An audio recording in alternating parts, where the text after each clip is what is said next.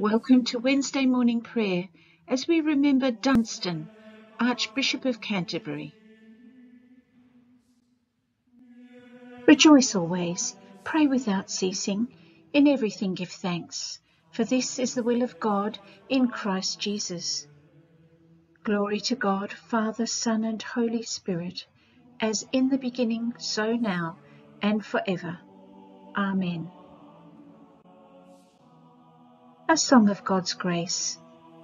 Blessed are you, the God and Father of our Lord Jesus Christ, for you have blessed us in Christ Jesus with every spiritual blessing in the heavenly places. You chose us to be yours in Christ before the foundation of the world, that we should be holy and blameless before you. In love you destined us to be your children, through Jesus Christ, according to the purpose of your will, to the praise of your glorious grace, which you freely bestowed on us in the Beloved. The night has passed, and the day lies open before us. Let us pray with one heart and mind.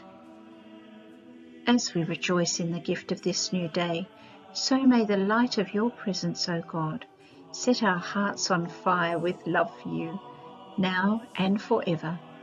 Amen. Our psalm this morning is Psalm 45. It begins, "My heart is astir with fine phrases. I make my song for a king. My tongue is the pen of a ready writer." You may wish to pause the video here to complete the remainder of the psalm. We consecrate this day to your service, O Lord. May all our thoughts, words and actions be well-pleasing to you and serve the good of our brothers and sisters, through Jesus Christ our Lord. Amen. The reading this morning is from John chapter 17, verses 6 to 19. It begins, "Jesus prayed, 'I have made your name known to those whom you gave me from the world. They were yours, and you gave them to me, and they have kept your word.'" You may wish to pause the video here to complete the remainder of the reading.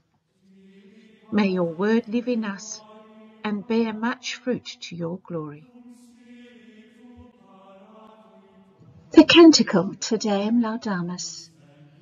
We praise you, O God. We acclaim you as Lord. All creation worships you, the Father everlasting. To you all angels, all the powers of heaven, the cherubim and seraphim sing in endless praise. Holy, holy, holy Lord, God of power and might, heaven and earth are full of your glory. The glorious company of apostles praise you. The noble fellowship of prophets praise you. The white-robed army of martyrs praise you.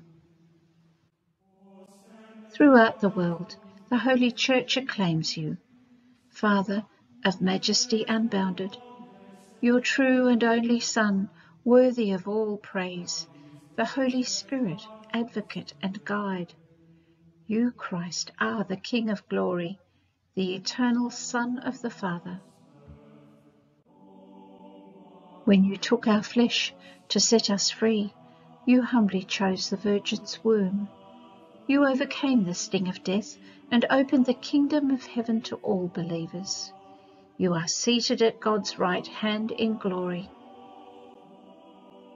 We believe that you will come to be our judge. Come then, Lord, and help your people, bought with the price of your own blood, and bring us with your saints to glory everlasting. Lord, have mercy. Christ, have mercy. Lord, have mercy. Our Father in heaven, hallowed be your name. Your kingdom come. Your will be done on earth as in heaven. Give us today our daily bread. Forgive us our sins as we forgive those who sin against us. Save us from the time of trial and deliver us from evil. For the kingdom, the power, and the glory are yours, now and forever. Amen. Collect for Dunstan, Archbishop of Canterbury and Church Reformer. God ever-present, inescapable, you called Dunstan to build up the church and restore the monasteries. You gave him grace when he sang at the altar to be like one who talked to you face to face. Make us, we pray, more like him, through Jesus Christ our Saviour. Amen. You may wish to pause the video here to say intercessions, thanksgivings and prayers. Eternal God and Father, by whose power we are created and by whose love we are redeemed, guide and strengthen us by your Spirit, that we may give ourselves to your service and live this day in love to one another and to you, through Jesus Christ our Lord. Amen. The Lord be with you, and also with you. Let us praise the Lord. Thanks be to God. May the God of steadfastness and encouragement grant us to live in such harmony with one another, in accord with Christ Jesus, that we may with one voice glorify our God and Father. Amen.